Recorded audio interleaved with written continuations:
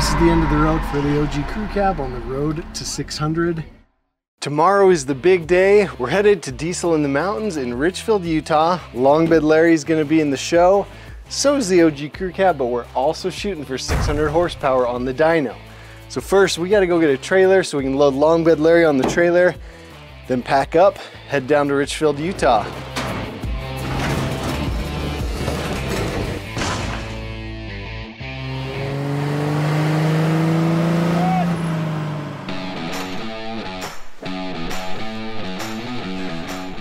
So for this trip, we're gonna take actually a different trailer that I've never used before. Kevin's got a nice trailer. It's a bumper pull, but it's nicer than mine, more heavy duty. So we're gonna go grab that.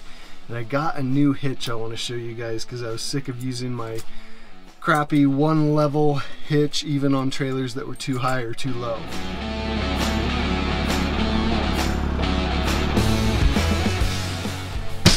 All right, so here's the new hitch from B&W. So I worked with them on the Ultimate American Truck build. They liked what we're doing with that.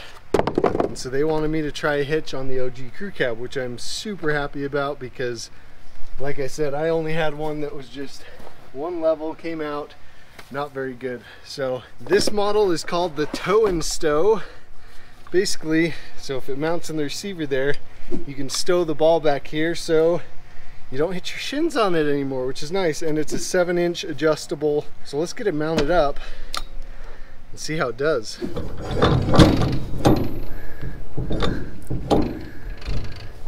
There we go. They also sent a locking hitch thing. And it's pretty funny. The key to the lock is like an identical first-gen Dodge key. So we should have no problem keeping track of it with all the first gens we have around, right? Pull the pins.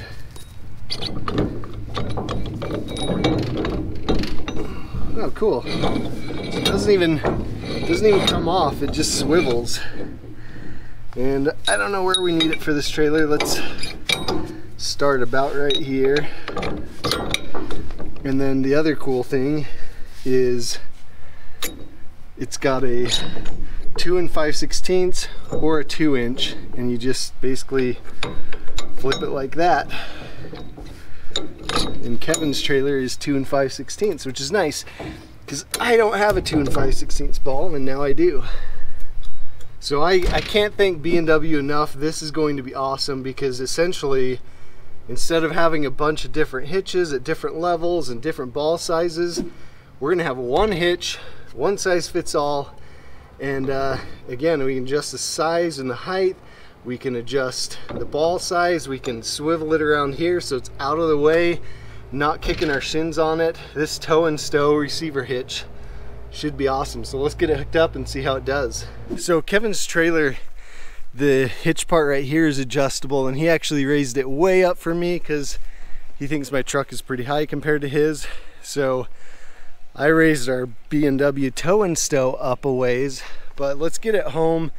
If we need to adjust the height of that, we can. Also, we don't have air in the airbags yet, so we'll just tow it home just a couple miles, air up the airbags, get everything set up, and then we'll get Longbed Larry up on top of there.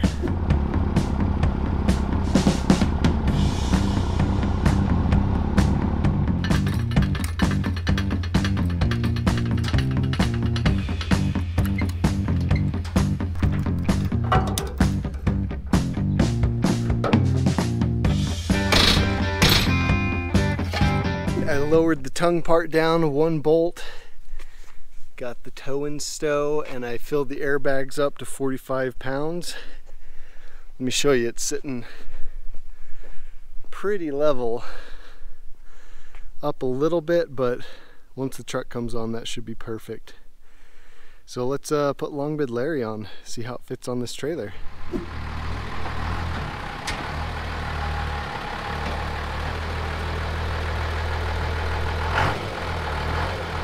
Kevin built this trailer. When he built it, he moved the axles back a little ways, and we've got too much tongue weight. So I think I'm going to pull it off, put it on backwards, and because the axles are further back, that should be perfect and still leave us some tongue weight up front. So let's try it and see what it looks like.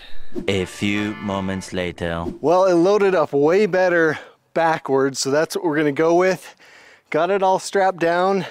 The OG crew cab's not squatting too much anymore. I think this is gonna look pretty cool going down the road, 2 crew cabs. So there we have it. Let's hit the road, head down to Richfield, Utah, and we'll be at the event tomorrow.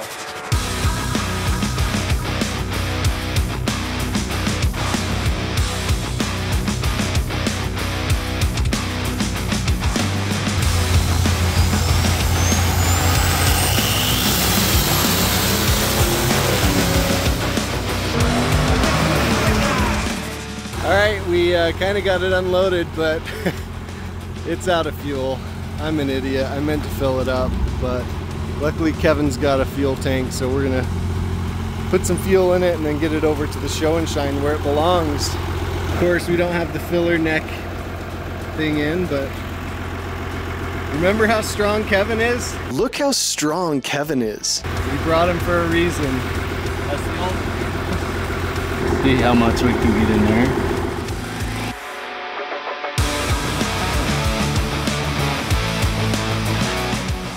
All right guys, we made it. We're all set up for the show and shine. I'm number 81 on the dyno, which is almost the end, so we have a lot of time. So let me show you around what an event like this is like. Some of you have never been to anything like this, and this event in particular is really cool. So let's go take a look.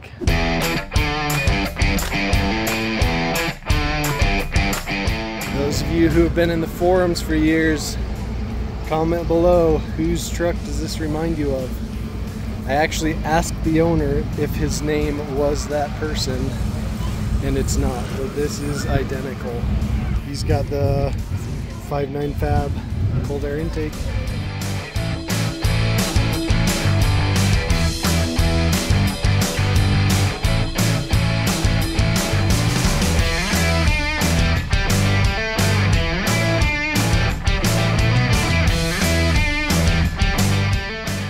So here is Red Delicious, Randy's transmission. Look at that. They got the block bolted in there. Chained in there, I guess you could say. I think it's got triples. Yep.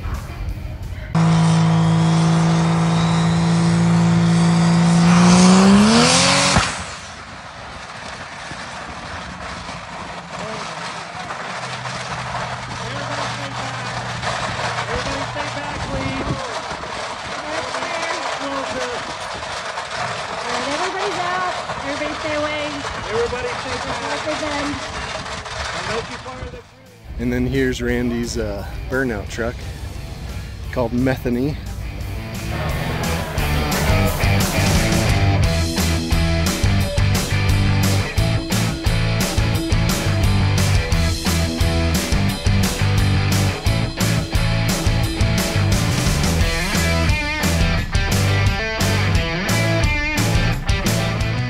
Go check out this guy's channel, Farm Fresh Fabrication.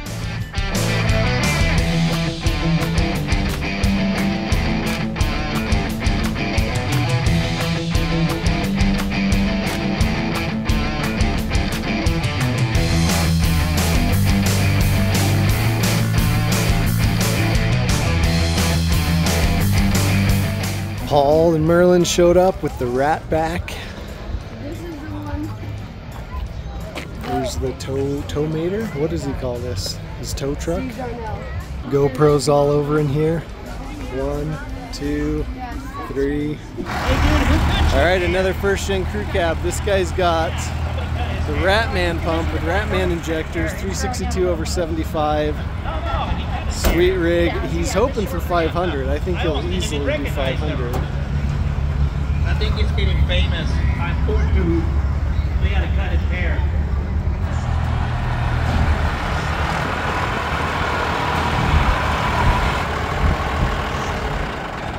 All right, this will be interesting.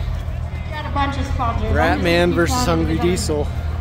Comment below, what is he gonna hit? So he's got 362/475, Ratman pump, Ratman injectors. He doesn't know exactly what size. He's hoping to hit 5, but he hasn't done much tuning, so I'm hoping to hit 6. I want to see another V hit 6.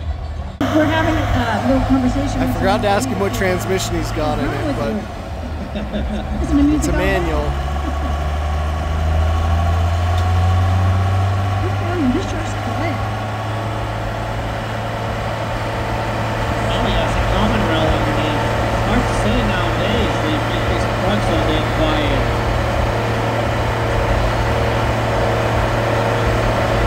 Definitely don't sound like a 12 valve, but who's to say?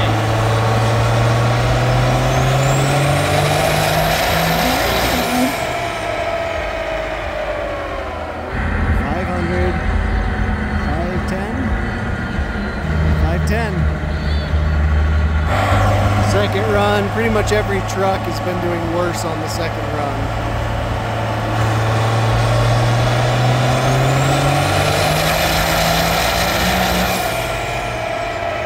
What do you get? What do you get? Nowadays, 503. they just make so many different combinations of everything. 2 over 500. Nice. There's Red Delicious. All the carnage. Alright guys, it has been a long day, but I hope you enjoyed some of the footage of what we've been able to do for the rest of the day, but we are finally in line to do the dyno, and that's not even the end of it. It's probably going to be at least an hour wait in line, but we're almost there. We're only going to be able to hit the dyno once today. My plan was to actually hit it twice. I was actually going to switch my exhaust housing out between dyno runs, but it's too late. They're not going to let me get back on. So we're gonna have to switch the exhaust housing. We're testing, Bradley at Savage Fab has a specific exhaust housing for the S362 that he wants me to test, but we're not gonna be able to do it today. So we'll swap it out and get on another dyno and see how that performs. By the way, this will be the last video in this series. Whether we hit 600 or not, this is the end of the road for the OG Crew Cab on the road to 600. I just want to get this back to daily driver status. We've done everything we need to do to hit 600. At this point, it's just a matter of tuning. So hopefully we can hit it, but if we don't, I know we could if we did a lot of tuning on it. So we'll see how it goes. So comment below, let me know, do you think we're gonna hit 600 or no? I have no idea. I have a lot of people saying we're going to, a lot of people don't think we will. Who knows? But whatever we hit, I'll be happy with it as long as we leave here with the truck running and driving.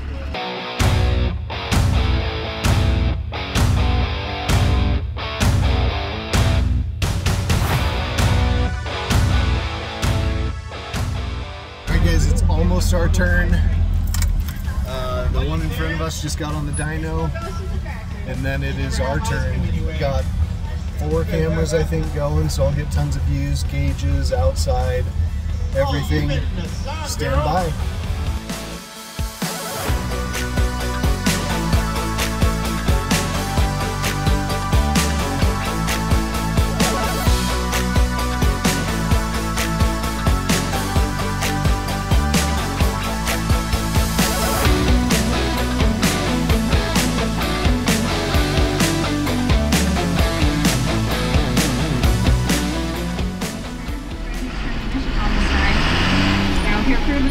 Again, Randy's transmission is the top nation choice for Cummins Duramax and PowerShift performance transmissions. Woo! I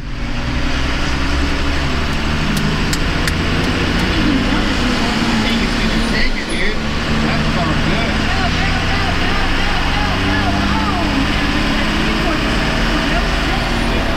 Give me the loss. Pretty damn sweet. 346.06. Like 746 pounds. Yeah, there's 21. I think that's pretty good. Yeah. Mr. Daryl Atkins. Coming up next is Steve Ray with Ron Cannon.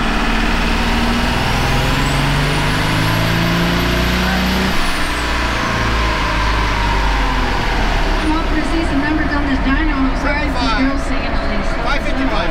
I'm not going to see anything. I lied. I'm just going Should we go faster?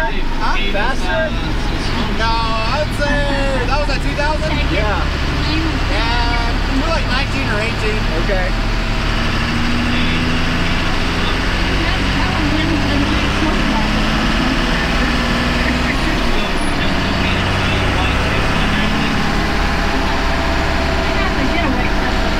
There's 19.